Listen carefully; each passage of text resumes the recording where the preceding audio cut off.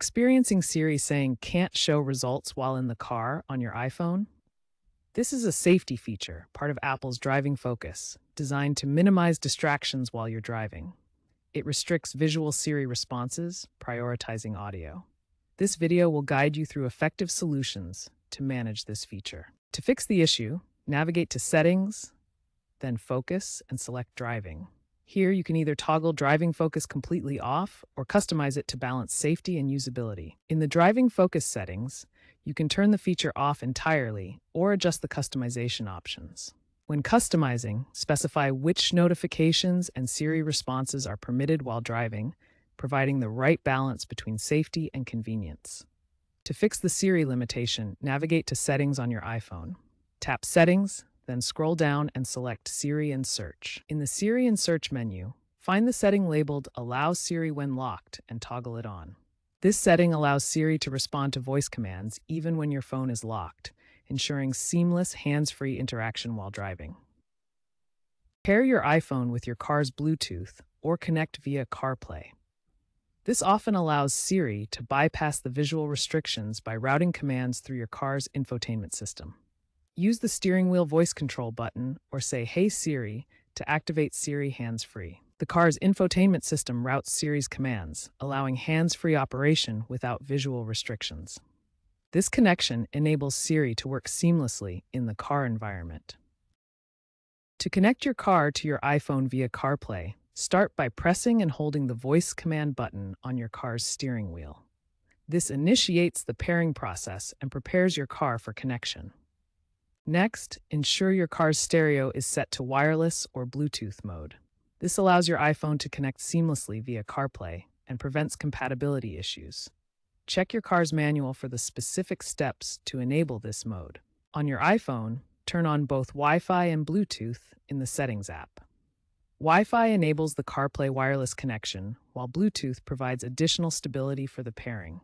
Select your car's CarPlay network from the available Wi-Fi options on your iPhone. Once connected, enable Auto Join to ensure automatic reconnection each time you get in the car. This streamlines the setup process. Finally, go to Settings on your iPhone, tap General, then CarPlay, and select your car from the list. This completes the connection, allowing you to use CarPlay features safely while driving. To avoid the "can't show results while in the car" message, use Siri commands that only require voice responses. These work safely while driving focus is active.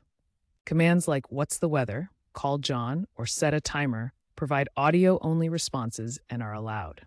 Avoid commands that need visual output, such as "Show me the map" or "Read my messages," which driving focus restricts for safety.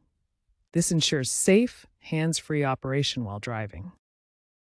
A simple reset or restart can often resolve temporary glitches that cause Siri to show the "can't show results" error while driving. This clears connectivity or software issues, blocking Siri from functioning correctly in car mode. First, restart your iPhone. Press and hold the side button and either volume button until the power off slider appears, then drag to turn off. Wait a few seconds, then press and hold the side button to turn it back on. Next, restart your car's Bluetooth or CarPlay system. This varies by vehicle, but typically involves turning off the car, waiting 30 seconds, then restarting. For some cars, you may need to reset the infotainment system through the Settings menu. This is often the simplest and most effective fix, resolving issues in about 80% of cases, according to user reports. Try connecting your devices again after restarting both systems. If the previous fixes don't resolve the Siri issue, there are a few additional troubleshooting steps to try. First, make sure your iPhone is running the latest iOS version. Next, check for any VPN configurations or device management profiles that might be interfering with Siri. These can sometimes block certain features. Finally, verify that you've accepted the latest iCloud terms and conditions. Unaccepted terms can prevent some iCloud features from working properly, including Siri integration. By following these troubleshooting steps, updating iOS, checking VPN and device management settings, and accepting iCloud terms, you can resolve most Siri driving issues while maintaining both safety and convenience.